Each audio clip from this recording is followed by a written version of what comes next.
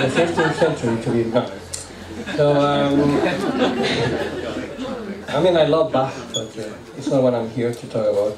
So imagine if I told you this, right? So, you know I don't play the fiddle, but what if I told you that some days ago, I wanted to play, I grabbed a fiddle, right? And I started to play Press for Time. No, Press for Time, super. I love Press for Time. But I don't play the fiddle, so it didn't work. I tried, but no, I couldn't find the note. So I just said, maybe violin is not for me, and I never tried again. Does that make any sense for you? To just pick up an instrument and try immediately and get frustrated.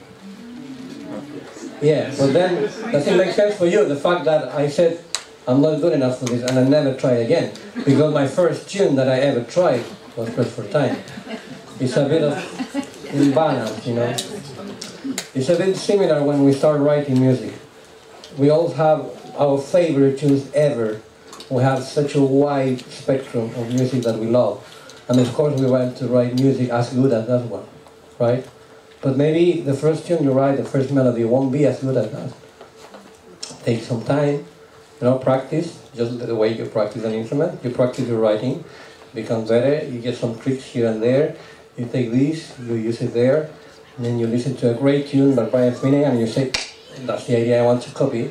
And you listen to a great tune by Andy, and then you say, oh, that's another thing that I want to copy. But maybe slightly different. And that's music. That's how we develop. So this week I was very glad to help some of you into this wonderful journey that is creating music. And I hope you all get inspired and you all start writing more and more. And I felt a little bit like Santa, you know. It's at least, oh, I want a tune in, yeah, in whatever instrument and whatever key, with all the rhythms. And yeah, well, I try to fulfill them all. So far I've only written about 6 or 7, sorry. But because I feel like Santa, I promise that by Christmas all the tunes will be written. Hopefully with all the requests you made. I just wrote one in A minor and I checked the list and it says D major or G major. Well, it's kind of close, but it's not really. So I might just transpose it into B flat, and that will be the tune for the people, for the person who asked me one in B flat. You never know. Those kind of tricks are very common. So I've been very delighted to help you, and we're going to play one of the compositions that I wrote this week. It was at that moment when the person who wanted it wrote it, was the most curious and peculiar request. This person has something with the number 5, so she said, I want 5 flats and 5 fourths, and so I wrote it also with 5 bars each section. So I really like high 5. I would have asked him if I knew I was going to have to play it in front of you. I convinced her today to do it, and I will pretend that I know it, and I will play something with it. But you're the shining star tonight, and I will join you.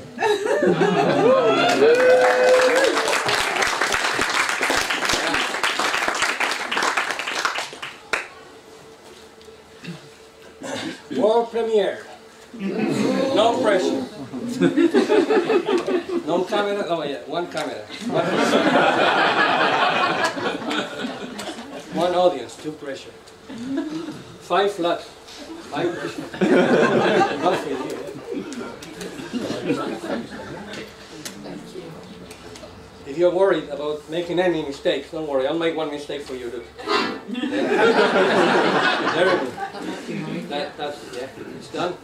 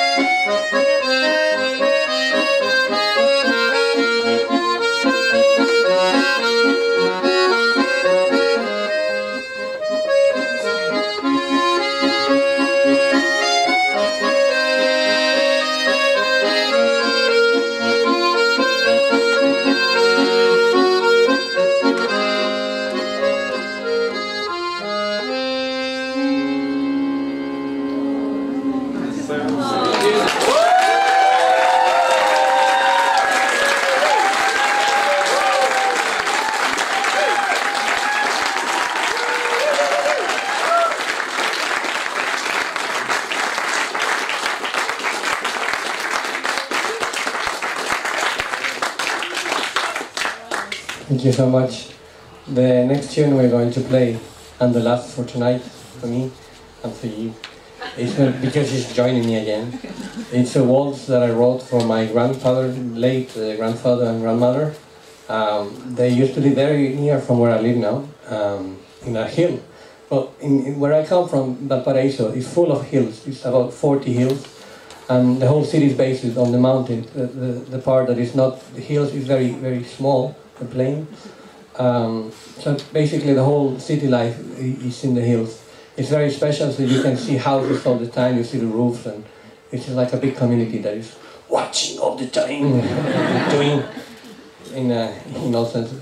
But yeah, so they live in a hill called Bella Vista, which means literally beautiful view, Bella Vista. So this is my waltz for them.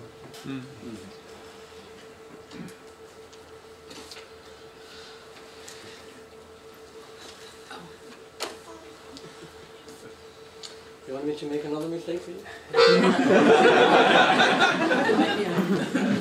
Can I just tell you, we've run through this 3 times. I had to sight read it at 5:45, and it's got 4 flats.